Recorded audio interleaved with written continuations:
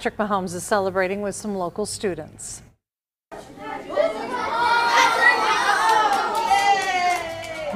Oh, I can't even imagine.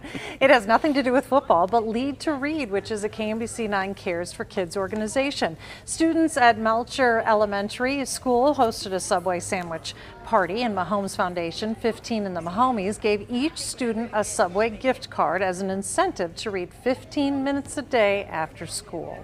Again, Lead to Read is part of KMBC 9 Cares for Kids. We're raising money for the organization all year. Just $10 will buy a new book for a student. $250 will sponsor a student for an entire year. You can make a donation right now using the QR code on your screen or by logging on to kmbc.com/community.